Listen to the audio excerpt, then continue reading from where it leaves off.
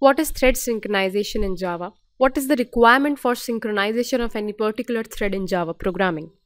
Hello everyone, I'm Sukanya from GoToHub Technology, and in this video we are going to discuss about thread synchronization.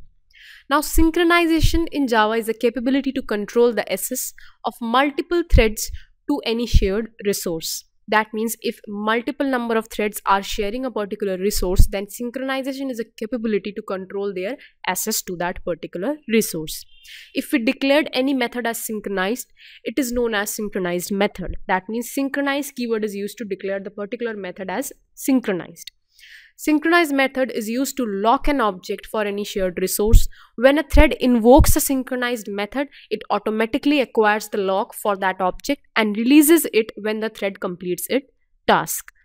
So here you can see a program code that a class demo is created, and then a particular synchronized keyword is used for printable method having a parameter int n. A for loop is being executed, and then a try block is thread.sleep 400. The time is given. Exception if caught, then system.out.println if any exception is there. Now another class is created, myThread, extends thread class. Demo, that particular class we have created, an object of demo d is made over here, and then this keyword or this pointer is used for that. And similarly, void run method is used for table2, and then class myThread2 is also created. It is also extending thread class. Again, the object of that particular class is created using this pointer is used, and then run is made with the d.printTable3. That means it is going to show you firstly the odd numbers in this, even numbers in the synchronization, and then the odd numbers particularly. So now what you can see here is that 2, 4, 6, 8, 10, and then after that 3, 6, 9, 12 and 15. These are actually table 2 and table 3, as we have written here, print table 2, and similarly for here to thread 2 we have written print table 3.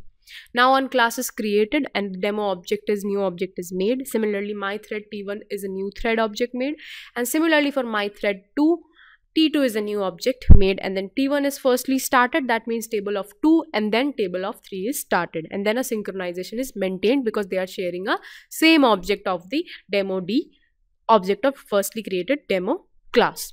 So let us execute this program and see the working of it with the help of thread synchronization. So here you can see that I have written the program here, and I have saved my program as pr1.java, and I have given the two tables of print table 2 and print table 3, and up till when the for loop which I have mentioned that less than equals to 5, and then it is mentioned. So firstly I have to compile this .java file, and for that we use the syntax pjavac, the name of program .java file.